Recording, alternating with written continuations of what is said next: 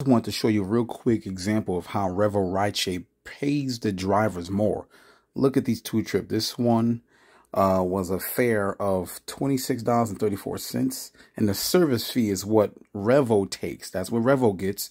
They only take $1 per ride from the driver, and the driver made, in this example, $25.34. In this example, look at this one. This took 56 minutes. And the estimated earnings from this ride was $107.73. That's what your driver made. Once again, the service fee was only $1. Think about that, guys. Revo is sharing the wealth. It's not taking too much from the drivers. Didn't matter how much that ride was. Revo only took $1 between a $25 ride and a $107 ride. Okay, now think about that. Let me go back to the $25 ride again. Let's just say on average, most of the rides you do is around this much, right?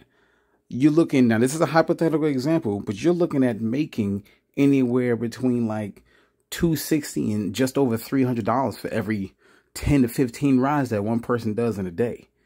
Drivers are going to be making more money in Revo than in any other rideshare platform, as long as we build this thing and keep it pushing. So guys, if you are looking for a change, you drive for Uber, you drive for Lyft, and you're ready for a change, you're ready to make a little bit more money, why don't you jump on this Revo Rideshare train, come join with us, and we're going to help you succeed in your marketplace.